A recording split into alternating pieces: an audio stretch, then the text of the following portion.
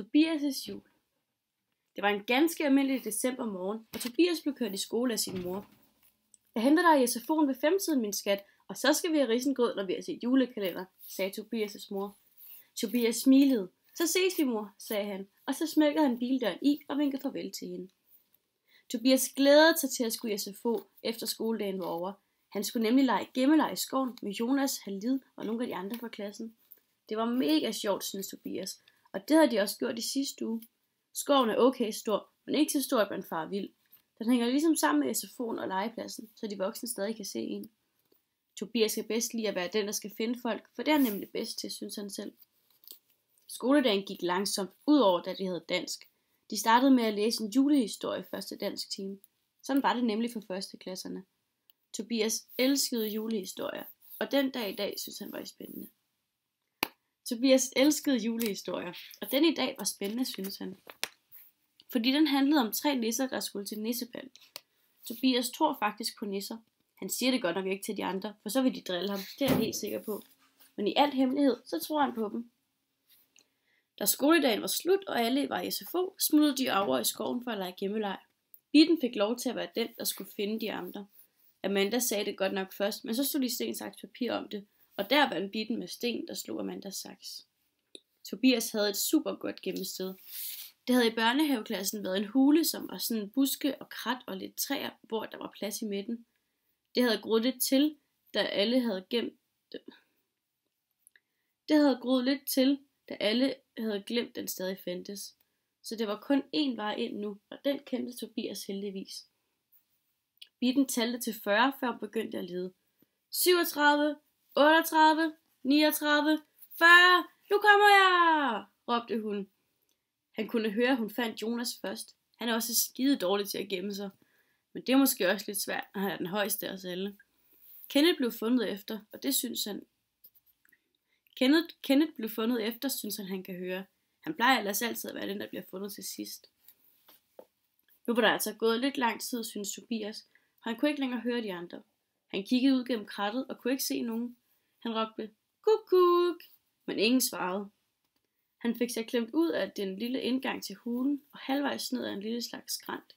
Tobias snublede og lavede en koldbøtte ned til flad jord. Han kunne lige pludselig ikke finde rundt. Han løb gennem skoven.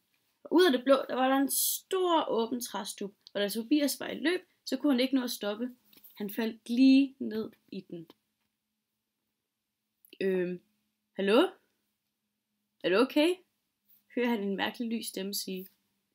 Tobias flakker med øjnene. Han må have været besvimet. Da han åbner øjnene, er han helt paf. Det er Nisseland! Ligesom han havde forestillet sig. Det var en vaskeægte nisse, der sad ved siden af ham, og han prøvede at vække ham. Er du en rigtig nisse? Spørger Tobias. Hvad tror du selv, Skyer? Selvfølgelig er jeg en rigtig nisse. Da Tobias kom helt til sig selv, præsenterede nissen sig for ham og hjalp ham op. Jeg hedder Arthur. Hvad hedder du, menneskedreng? Jeg hedder Tobias. Arthur trak Tobias med hen til et smukt sted med masser af julestemning.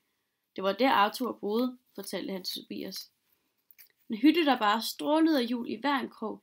Der var lyskæder og julehjerter og sne ude på vinduet, en pejs med julesokker hængt på. Den skønne duft af julebag var også til stede, helt klart.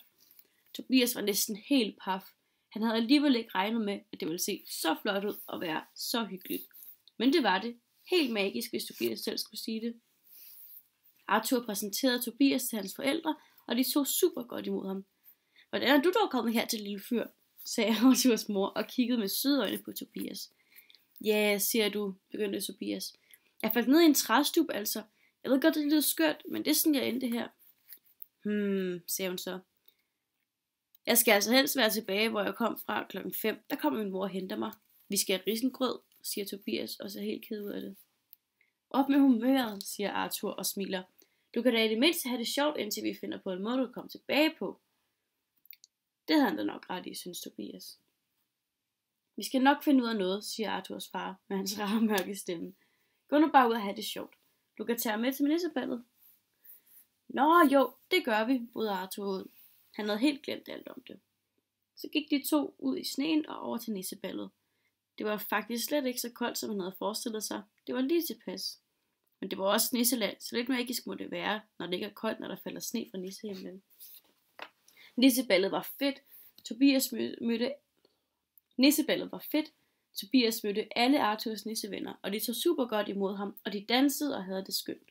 Tobias kunne dog ikke lade være med at tænke på, hvad klokken var derhjemme, og om hans mor måske var kommet for at hente ham. De tog tilbage til Arthurs hytte, og der sad hans forældre og ventede på ham.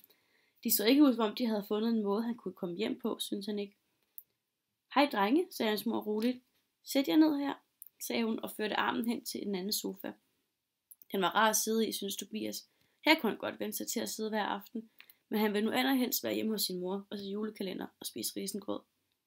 Nu skal du høre, Tobias, sagde Arthurs far. Vi har fundet en måde, du kan komme hjem på, håber vi, sagde han lidt med tvivl i stemmen. Ja, vi kan ikke love dig noget, men her er der lidt pulver, som også nisser for mange år siden har hjulpet på at komme tilbage til menneskeverdenen. De fortæller, at man skal kaste det op og foran ens ansigt, og så nyser man automatisk, og når man så åbner øjnene, så er man tilbage. Hvis de virker, så mange tak for gæstfriheden, takkede Tobias. Tobias fik posen og gjorde, som de havde sagt. Han fik et sæt i kroppen og satte sig op. Hans mor så på ham fra dørkarmen. Jamen lille skat, du faldt i søvn midt i julekalenderen. Tobias var forvirret. Havde det hele bare været en drøm? Hentede du mig i SFO'en? Spurgte han forvirret. Vær nu ikke skør, Tobias. Det kan du da godt huske. Du fortalte, at I havde lavet gemmeleg, og det blev fundet til sidst. Det hele havde bare været en stor og magisk drøm. Risengrøden står på bordet, Tobias. Kommer du? Siger hans mor og smiler til ham. Tobias trak tæppet af ham og gik ud og spiste risengrød med sin mor og havde en hyggelig aften og fortalte sin mor det hele. De grinede, og hans mor havde optaget afsnittet på julekalenderen, så de så det færdigt bagefter, imens de spiste pebernødder. Det var nu altså også skønt og julet lige her, synes Tobias og smilte for ham selv. Slut, brudt finale og god jul.